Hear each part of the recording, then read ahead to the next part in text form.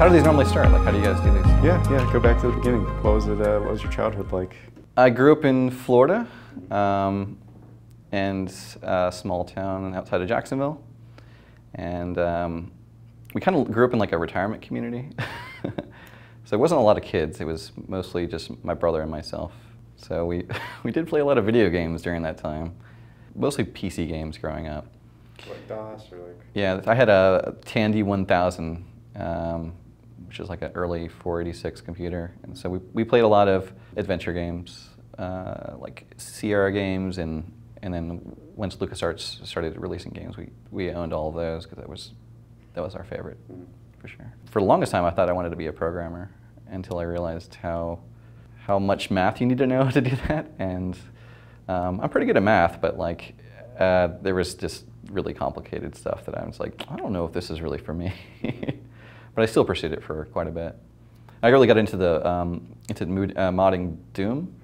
So I made tons of levels for Doom, and that's when I first started understanding how games were kind of put together, which is pretty exciting. You kind of look behind the curtain and see like how these things are constructed and how all the different files work, and it's pretty neat. And there was such a huge community around that. There's a lot of tools and lots of resources. Yeah, who were you sharing that stuff with? Yeah, there was like a community in Jacksonville of people who were playing competitively for Doom and Doom 2. I never met them in person. Yeah, it's just people I met through the bulletin boards. This is back when there was not really a formal internet. It was like dial-up BBSs and stuff. Yeah, because everybody was dialing into one guy's house, basically, which actually went to that guy's house eventually, and he was a trailer in the middle of like this really bad part of Jacksonville. And I actually bought my first CD burner from that guy, like a one-speed, like SCSI CD burner, which was pretty awesome back in the day.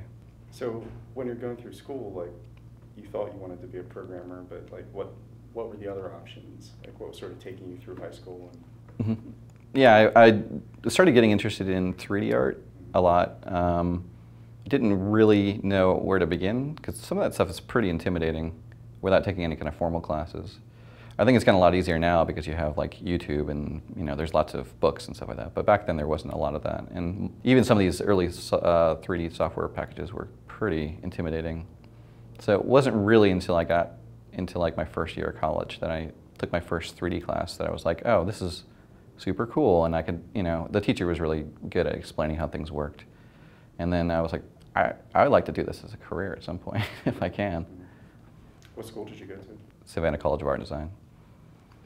And this is back when they were like just starting to do a game program. It was literally like a year old, the program for doing game art. I think it was computer art, I think was what they called it first. It's huge now. Like they have one of the best programs now, but back then it was pretty rinky-dink. Like I think most people who went to school there, they learned from the people around them. Like I learned almost everything from my roommate, Hai Fen, who's an amazing artist. He actually is one of the lead character artists at Blizzard right now.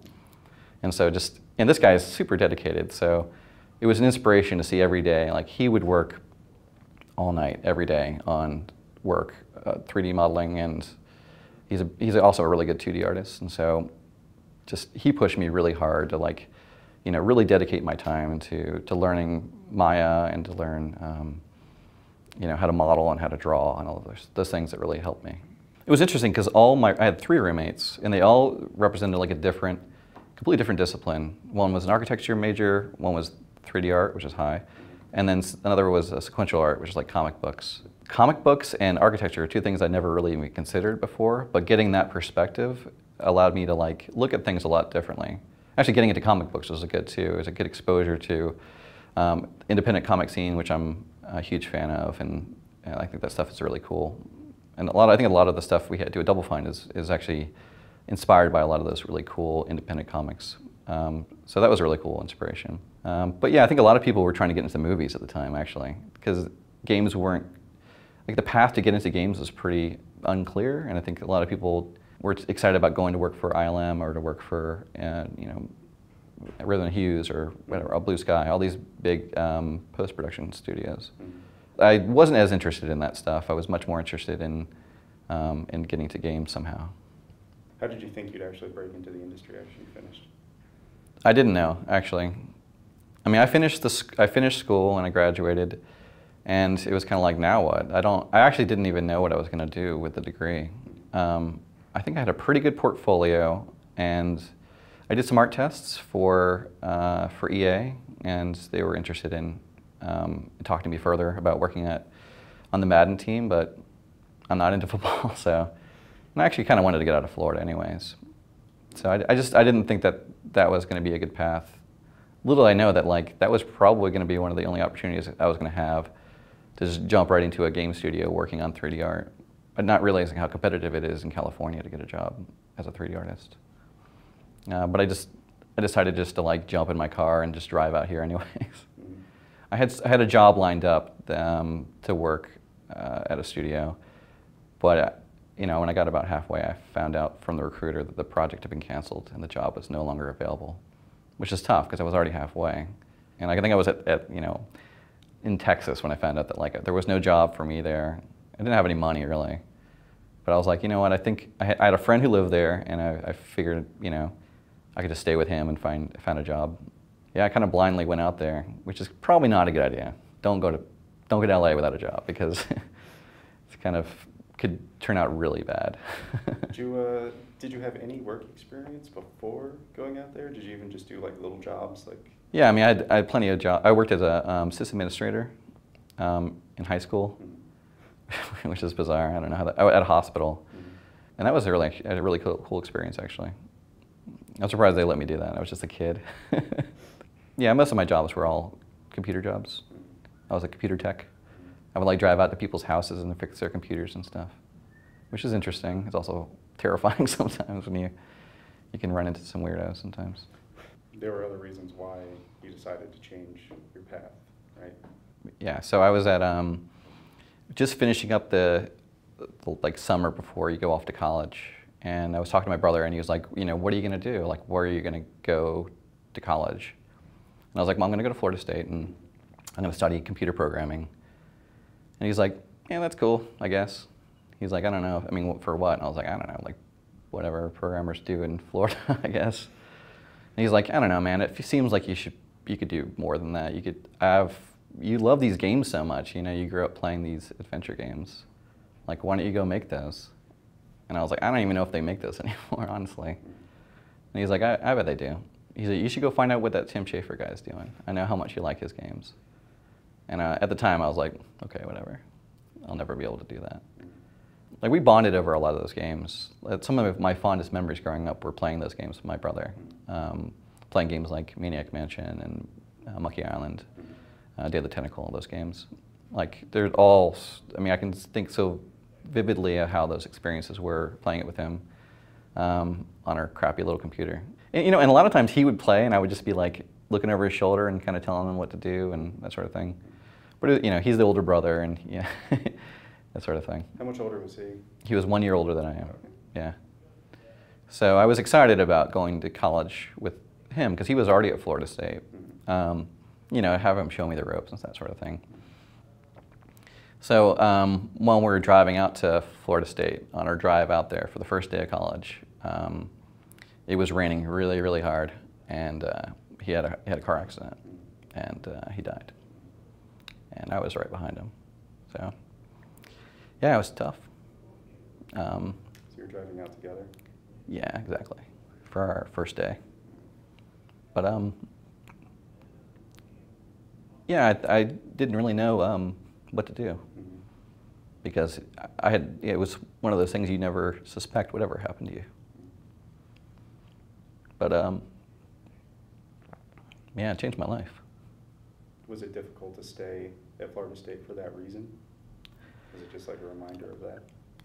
You know, it was because you know, a lot of his friends were there, and they were all trying to make me feel welcome. They were really nice, but it was just a huge reminder of him and his legacy. You know, and I felt like I was living in his shadow a little bit when I was there.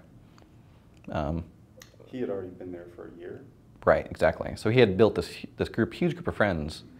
You know, and I was like, I was so numb about the whole thing, but I'm still trying to like go to school and like move forward with my life, which is super hard under those conditions.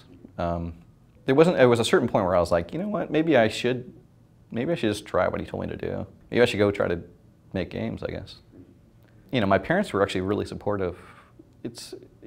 They were confused, right? They were just like, we don't know anything. Like you said, programmer, that seems like a pretty stable thing, but like video games, that seems so, it just seems like one of those impossible goals in some ways. But they had absolute faith that I was going to figure it out because I'm a pretty like tenacious person in general. I felt like I could do it. By the end of it, I was like, you know what? I feel like I have the skills to do this. It wasn't until I got to California that I realized like there's a lot of people who want to do that. There's a lot of people who are really, really skilled in California that they all came out with the same dream of like, I take all these skills I learned in school and I want to go get a job working at, you know, big game studios, making big games, and it just doesn't work like that, unfortunately, for most people. And no one ever told me like, how do you even get into these places? Because they all say the same thing. Unless you have the most kick-ass portfolio, like you're not going to get in, unfortunately. And there's no like mail room or anything like that. So I started in QA. And that's the one thing I've talked to a lot of people who are trying to get into the industry, you know, students that are trying to get in, whatever. You should never think that QA is below you. I learned so much by going through that, just about like how games are constructed and how the teams are made up and like how schedules work, and it really gave me insight that school never did, because you know school in a lot of ways is very academic in its perception of how games are made, and it's not about the nuts and bolts. Actually, a lot of the teachers, I know some of the teachers that I worked with, they couldn't cut it in the real industry, so they wanted to go be a teacher. And so you're not going to get a very realistic perspective on how games are really made because they just don't know. It's not until you actually dive in and get some kind of job. And QA is a good lead into that. And the secret of QA, I felt for me, was like, just take it seriously. It's a job. And you know, everybody around you is going to be having fun and you know, it's playing games. But like, if you are the one person that really, really takes it seriously, you'll stand out for sure. What studio did you start off with for QA? Yeah, I started at 2K, which is in the San Fernando Valley. They have a QA studio out there. And they were basically the only places hiring, and I was like, sure, yeah, why not? I guess so. So I worked on some pretty interesting, kind of budget games. Like Ford versus Chevy and racing and like Close Combat First to Fight was the first game that I worked on that shipped. It's Global Star, which is like their like budget label. I did that for like 7 months. And then I got a call from that recruiter. She said, you know, why don't you come work at EA? And I, oh, okay, sure. As an artist? And she's like, no, it's not as an artist, it's in QA again. And I was like, honestly, that sounds great. Because the problem with working at 2K is that that studio specifically was not a developer, it was purely a publisher. Actually, this is when I started realizing like there's a big difference between a publisher and a developer. And I definitely wanted to be in a situation where I'm surrounded by people developing video games. And going to work for EA LA, you know, they had Medal of Honor and they had Command & Conquer and a few other games in development. So I got direct exposure to like the nuts and bolts of how these games are made, and got to meet a lot of the people involved and understanding the different roles and how that stuff is structured. So did you have to go to another studio to get out of QA, or were you able to sort of work your foot into the door while you were at EA? Yeah, so when I started at EA, I think it was my first day, they handed out like this handout, you know, and you know, everybody read through this and you know, we'll get you started with the games here shortly. So he came back around and he's like, any questions? And I handed back the thing and I said, I circled every single grammar and spelling error in here. There's a lot. So you might want to fix these. And they were like, and the guy was obviously upset. And so he's like, get up. And he pulled me to this other department and he's like, you're working here now. And they were like, you're going to be a compliance lead now. You obviously have an eye for detail. And actually, I didn't know, but that actually turned out to be the best thing that could have happened to me. Before that, EA had really struggled on their like certification through you know, Xbox One and the PS2. And so they were like, we really need somebody who's going to be super detail oriented. If you can get us through on the first pass, then I think we can probably make you a lead. And I was like, well, that's a challenge for sure. And I didn't realize how challenging that was going to be. How much experience did you get before that would sort of prepare you for a position like that, or did you just need to jump in and learn all about compliance? Yeah, I do nothing about that stuff. I sat next to this guy, his name's Adam Bailey. He's just my friend to this day, and he taught me everything, and you know, he's such a nice guy that it was just easy to kind of just ask him questions throughout the day. And next thing I knew that it's pretty straightforward once you know all the rules and what you need to look for. So when we finally submitted the game certification, we passed the first time, and like that made a big difference around there. So next thing you know, I was a lead at the studio as a QA lead. They were just starting up an internal department called EA Mobile. It was like 5 guys that were making mobile games within that studio at ELA. They asked me if I would like to join them to be a producer. And of course I jumped at the opportunity. Not knowing anything about being a producer, or I didn't know anything about mobile games. I just knew, and obviously that mobile games at that point were like, it's like a little feature phone. They're not like smartphones. This is before the iPhone or anything that existed. So like those experiences were kind of limited, but I knew that it was going to give me some exposure to development more than I was even doing in QA for console games. How were those games viewed by the company at that point? I think they didn't really know what to make of them. Mm-hmm. We were able to leverage a bunch of really cool EA licenses to make fairly successful games. And because we were such a small group, the success was actually pretty impressive for such a small group. But then I came to work one day and they go, well, our jobs are all gone. And I was like, well, what happened? They're like, well, we bought Jamdat, which was the biggest mobile game developer at the time. And we're gonna like merge with them, but like all of our jobs are redundant, so you're gonna go back to QA.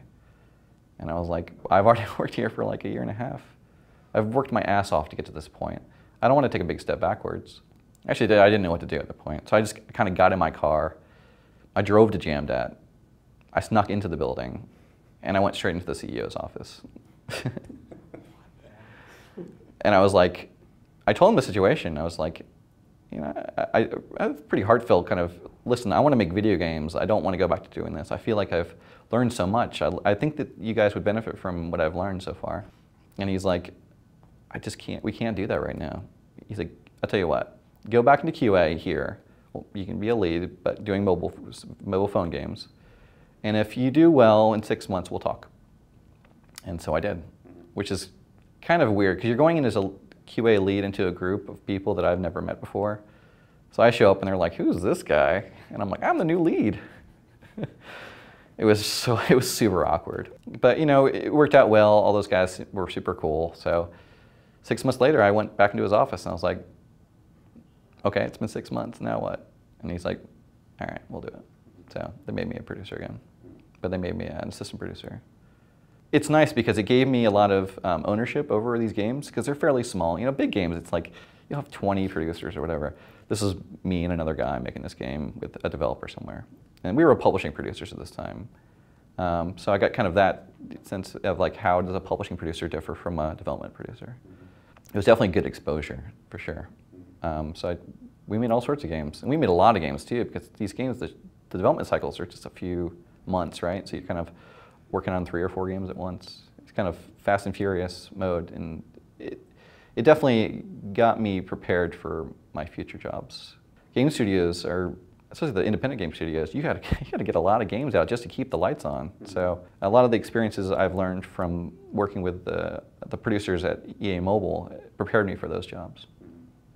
We work on a lot of licensed stuff too, so I have exposure to working on the Simpsons license and G.I. Joe, and so it's, I understood like what it's like to working with a licensor and how that process works and what you can get away with and what you can't.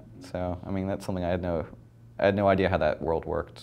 It's really hard to make licensed games. People don't realize that sometimes, maybe, because there's, they're really protective of their license and they want to make sure that all the decisions you make are, within the canon of the license, and you're not doing stuff with a story that they didn't intend to or whatever. So it's it's a lot of tap dancing. It's a lot of like building relationships with these groups like Gracie Film for the Simpsons, and they have to feel comfortable that you understand how the Simpsons work. Luckily, I was I'm like so obsessed with the Simpsons that they were like, all right, you're the guy who talks about The Simpsons all the time. You're totally going to be on that project. So it worked out pretty well. What led you away from that studio? By the time the iPhone launched and EA Mobile blew up, it took over like half of EA LA. Basically, was EA Mobile at this point. It went from being like 5 people to like, I don't know, 200 people, something like that. I just didn't want to. I saw people starting to get typecast as like mobile developers or producers, and I definitely didn't want to do that. It's exciting, but I didn't want to do that for the rest of my life. I wanted to kind of branch out, and in my cube, I had the box art for every single LucasArts games printed out and put up, like as posters. And my good friend Eric Grossman at the time came by, and he said, "You should just go do it, man. Just go make these games. I know you want to do that." And I was like, "Maybe I should." And he's like, "Now's the time. You should do it." And so I did. I was like, "I'm going to go apply for a Telltale." And the timing couldn't have been more perfect, because they were right at the point where they needed somebody to come in, who could come and organize things. And they're starting to they work on licensed games. I had a lot of experiences working on licensed games. Super enthusiastic about adventure games, so it was a pretty perfect match. So I came in to work on the Strong Bad game when there were like 1 or 2 episodes in, and it was, it was totally a different world.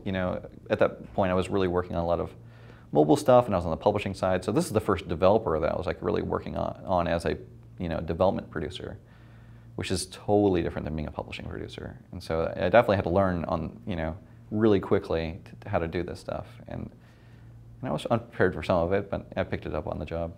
So what was the climate at Telltale like?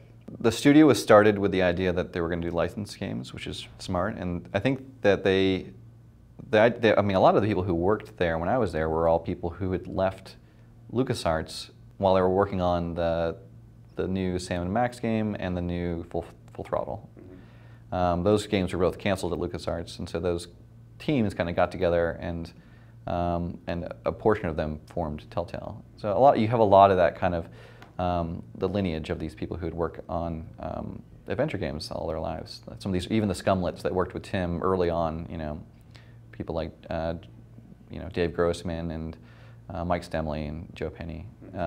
So a lot of the games were kind of traditional point-and-click adventure games.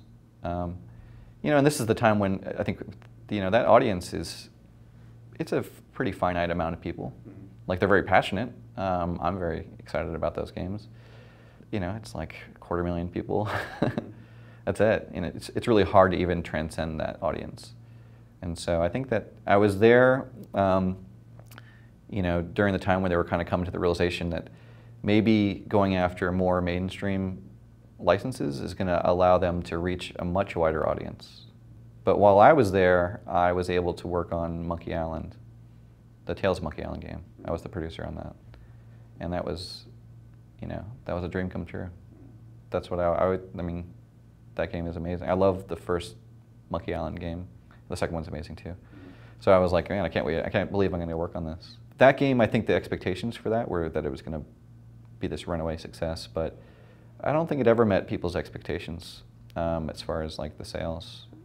I think it was largely overshadowed by the LucasArts special edition of Monkey Island 1, because it kind of came out like within the same week or two, and so we kind of got lost under that. And I think that shifted a lot of people's opinions about what the future of Telltale was. So there's this gap after Monkey Island finished, where they didn't actually know what they were going to do. They were pursuing licenses, and this is when they were pursuing the license for Jurassic Park and a few other ones. So I saw that was coming up soon, and they were like, okay, we have about 4 or 5 months, I think, before that game is going to start. So Matt, why don't you go grab a small team of people and go make a really quick game. This guy, Graham Annable, is excited about making a game. He used to work at LucasArts. He's got this comic called Grickle, and he wants to turn it into a video game. And I watched a few of the Grickle videos on YouTube and read some books, and I was like, holy crap, this is going to be really cool. I was really, really excited about it. So I spent a few weeks doing, this is the first time I actually got to do art again. Mm-hmm. I did all the tech art for setting up the scenes and like how would that game look, because it was like, how do you realize Graham's 2D art in a 3D world? because that was the only way we were going to make this producible in order to get it done so quickly. So we did a lot of cool experiments, and I presented this scene that I created to the executives there, and they were like, all right, let's do this. You know, the technical director came in and like did it for real, and like actually found out a way of making a pipeline to take what I had created and make it into a full game.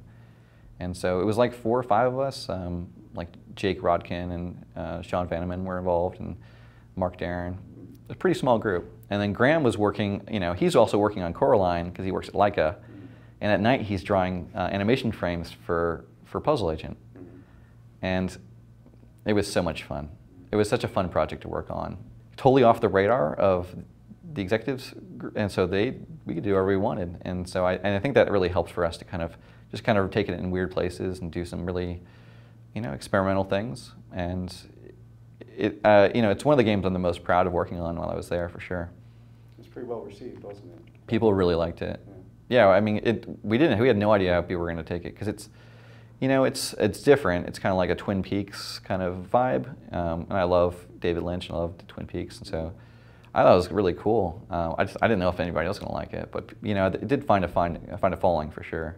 But when I finished that game and we were started transitioning onto Jurassic Park, I knew my days at Telltale were probably over, because I wasn't as interested in working on, you know, a big license like at Jurassic Park. I like Jurassic Park, but I knew that I wanted to try something a little bit different. And I'd always wanted to work at Double Fine. And I was talking to Graham, and I asked him, like, your wife still works at Double Fine, right? And he's like, yeah. And I was like, can you ask her if there's any jobs over there? And the next thing I know, I was interviewing at Double Fine. And I got the job. So like when you went to Telltale, did you think that Double Fine would be like a possibility down the road? Like, why didn't you apply there sooner? So when I first got to Double Fine as a producer, they gave me access to like the applicant database, you know, and it shows like every person who's ever applied to Double Fine since the beginning of Double Fine, which is pretty cool. So the first thing I did was I typed my own name in there.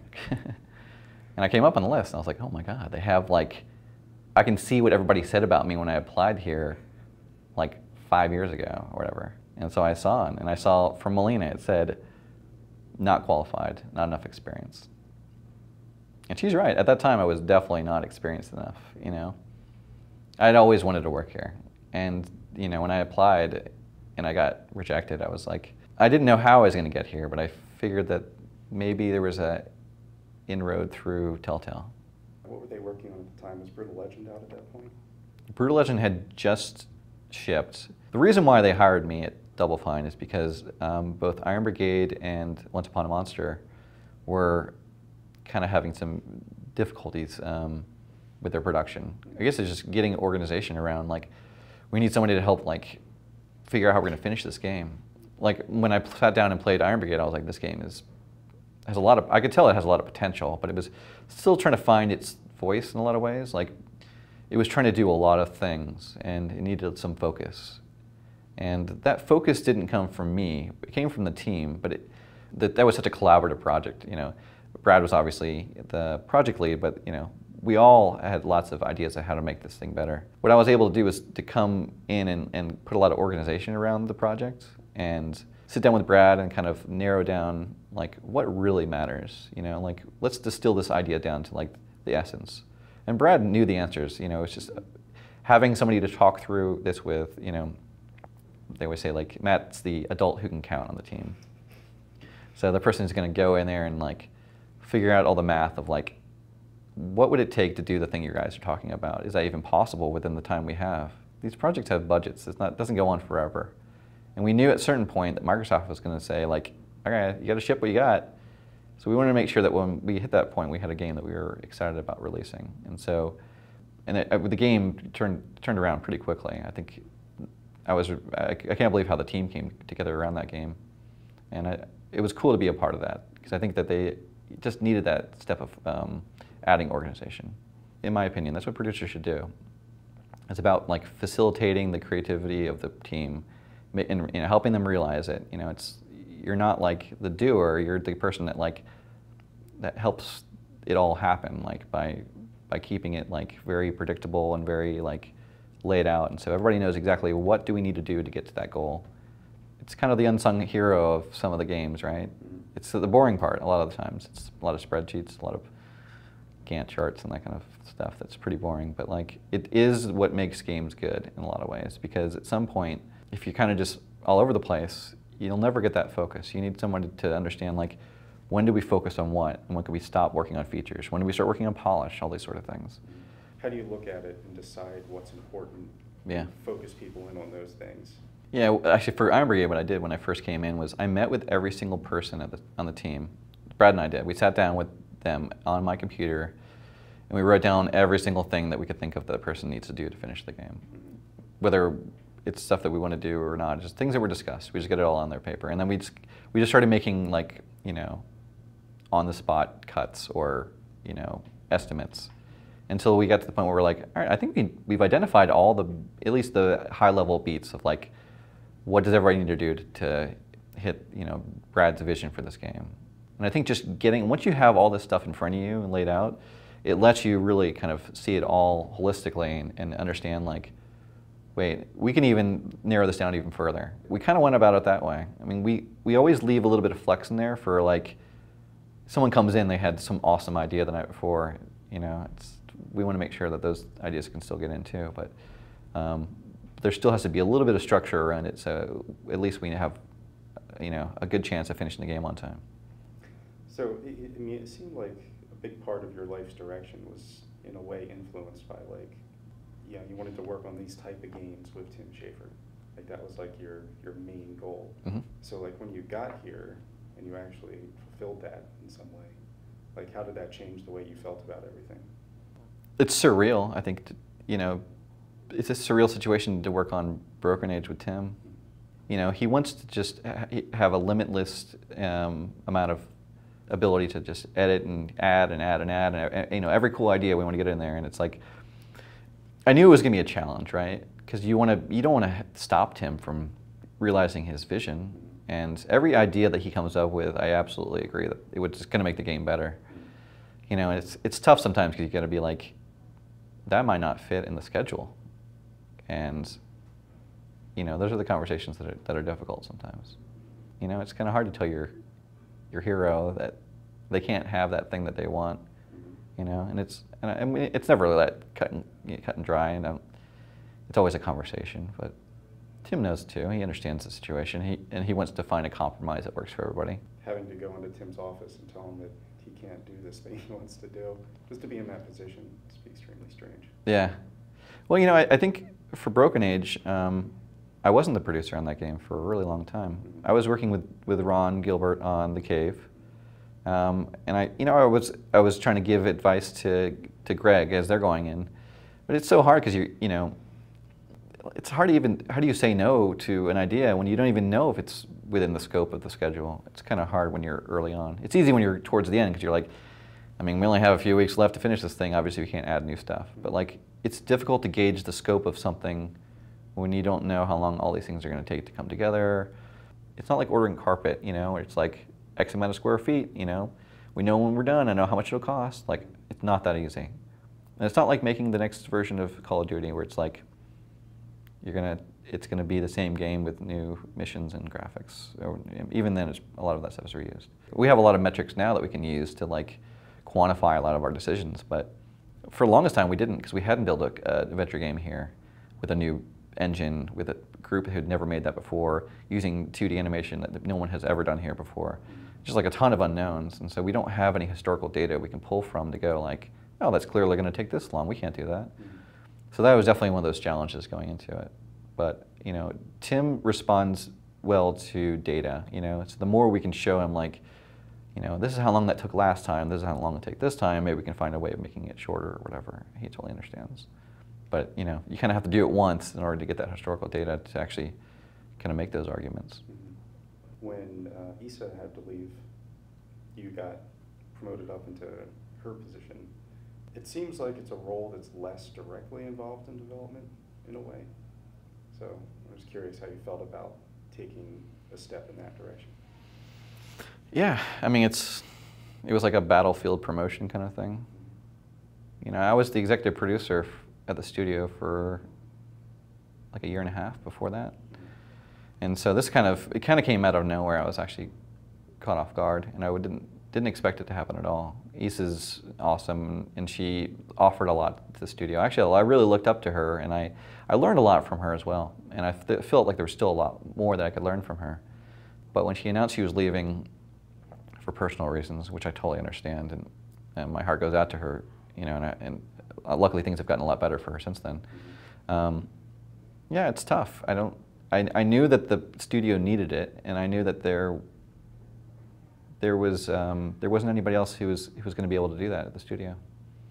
Yeah, you're right. It's a lot less focus on development. It's a lot more on the business. But I have experience doing that before, and so I was able to pull from those experiences. It's caused me to grow quite a bit. It's caused me to do a lot of stuff that it's outside of my comfort zone. But I'm learning more every day, and I'm still also a producer. You know, I'm still the producer on Grim Fandango and Day of the Tentacle, closing out Broken Age with Greg. So I still get exposure to that stuff. Just I'll have to do the other stuff as well. It wasn't terribly long after that like the studio had the project cancellation, and it was the first like round of layoffs that Double Fine has ever had to do. Mm-hmm. Really. Sitting down with Tim and talking about that, seeing the pain on his face as we're talking through a list of people, right, and trying to like make smart business decisions. You know, they're people, right? This studio for sure is a family. Like it's built off loyalty, it's built off respect, and there is a reason why there's so many people here who worked on Psychonauts, right? The people who've been here for like 12 years. It's so uncommon in this industry. It's because it's an awesome place to work, you know, and it's like these people are family, and how do you even talk about that sort of thing? But the reality was, it was either we have that discussion or we shut down the studio completely. And obviously we can't do that. It was seriously a situation that I was hoping to avoid, and waiting for like the last minute miracle to come in that we didn't have to do it. Mm-hmm. But when the time came, it was the hardest thing I've had to do, for sure. Just looking around these people's faces, people who are my friends, people who I've spent, you know, late nights with making video games, and now they're not going to work here anymore. It's tough, for sure. Did you do anything to prepare yourself for that experience, or did you just have to kind of go with it as it was happening? I drank some alcohol. Yeah, I did. Took a few shots of vodka before I came to work. It did not help. I think it almost made it worse. No, there's nothing I could do to prepare myself. I couldn't even talk to anybody about it because it was, you know, it's a secret between Tim and me, and yeah, it sucks. I've never seen Tim so upset in my life. You know, like he doesn't really wear his heart on his sleeve, but in that moment I saw it. You know, I saw how much he cared, and that was painful. Did you ever expect to have to deal with all this stuff, or that this industry would be like this? I mean, you previously practically lost your job at places before, but just as you move up in terms of like management and having to deal with the business aspect of things more, just like the tough decisions. Yeah. Like, was that something you ever thought about in the past that you'd have to deal with? I mean, it comes with the job, I guess. I didn't suspect I would ever have to do that here, just because we've gone so long without having to do anything like that. The studio's had so many like ups and downs, and I was privy to some of those things, and so I knew how it was, but it always seemed like it always worked out. Someone always swooped in and saved the day. When we actually had to go into the room and do it, it's like, when's someone going to stop this? You know, when's going to show up with enough money to save all these people's jobs? And then it just didn't happen. Has it changed your feelings about the studio or the industry, having to struggle all the time like this? You know, it's difficult because in that case specifically, it was about a project getting canceled, you know? And You know, I went up to go meet with the partner that was the publisher, and to talk about the game and how they were feeling about it. And you know, the executive producer reassured me, like, we are super excited about this game. Like, everybody's talking about how excited they are. And so, yeah, this is one of our big titles. Can't wait for it to come out. You have nothing to fear. It's going to be great. And don't worry. If anything ever happens, I will definitely let you know in person. I'll show up, and you'll know way ahead of time. And so I was like, all right, well, that sounds great. And then when it happened, it was like, you know, called me on the phone, and it happened right there. And I was like, what happened? Wait, what happened to before? What happened when you said a few weeks ago when you told me you were going to tell me to my face and that I would know way ahead of time and that the game was doing great? You know, it's one of those things where you get a glimpse into like the internal politics of these publishers where, you know, their opinions about things they change from day to day, and people come in, like new executives come in, and they want to like start their own kind of legacy, and they want to get rid of whatever the legacy of the last person was, so they cancel projects and start new ones, and so we got caught up in that.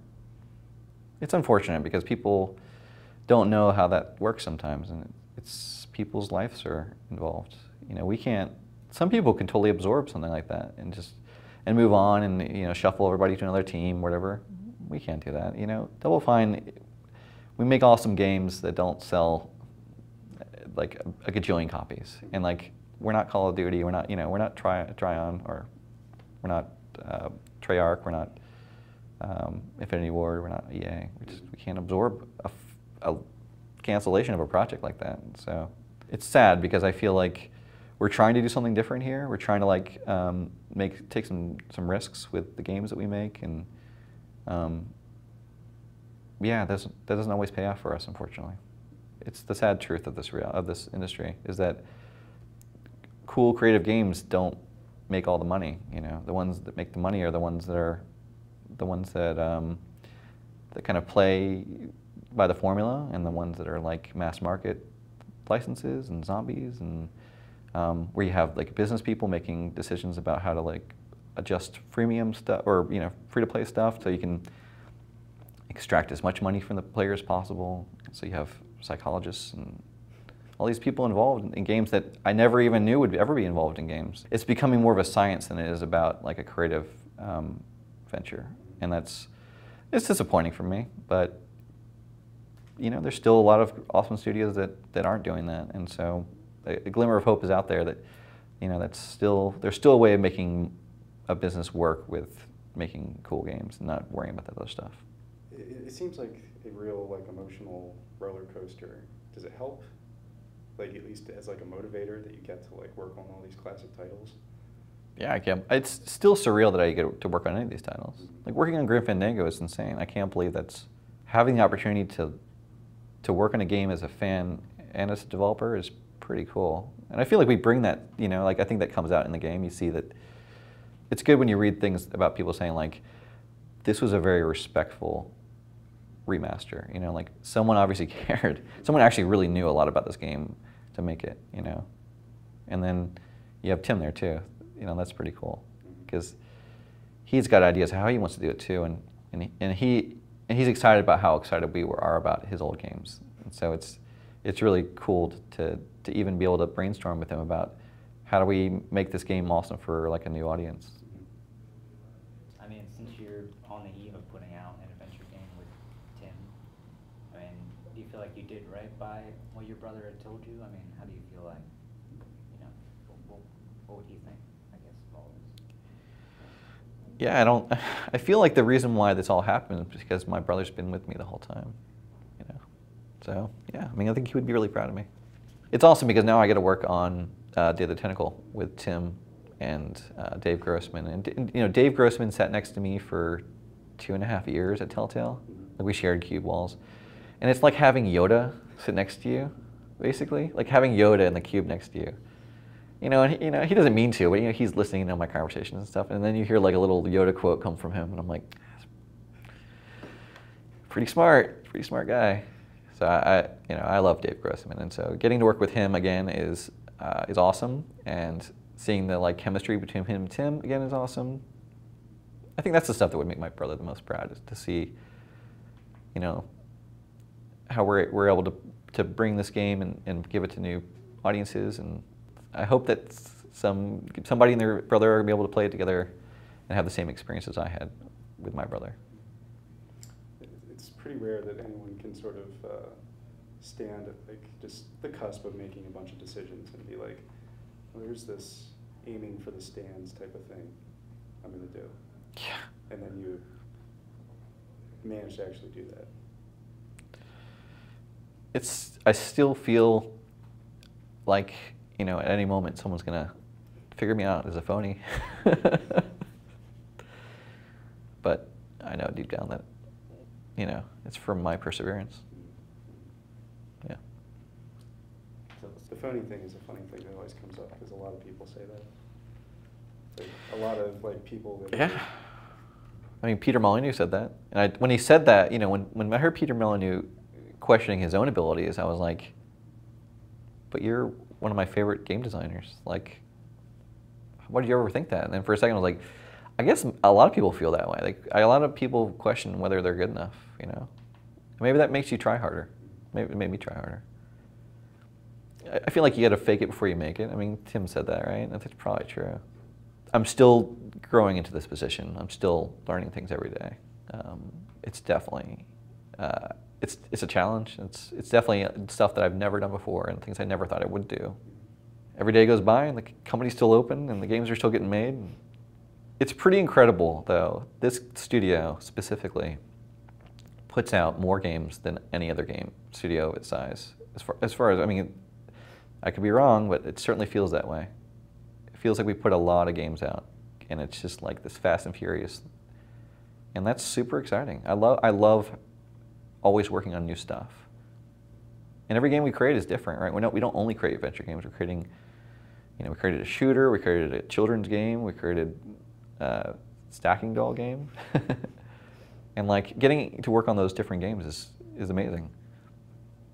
And it just goes to show, like, you know, the team we have at Double Fine, these people are so insanely talented. Like, they could go work anywhere and make a lot more money probably. But they don't do that because they want to work on stuff that's creative and challenging and inspiring, and like, that's really cool. It inspires me to see these people that are so talented. I learn all the time just by talking to these guys, just being blown away by, like, holy crap, you guys know so much about how to, you know, execute on these ideas. It's just really amazing. So it's exciting. I can't wait to see what we're gonna do next.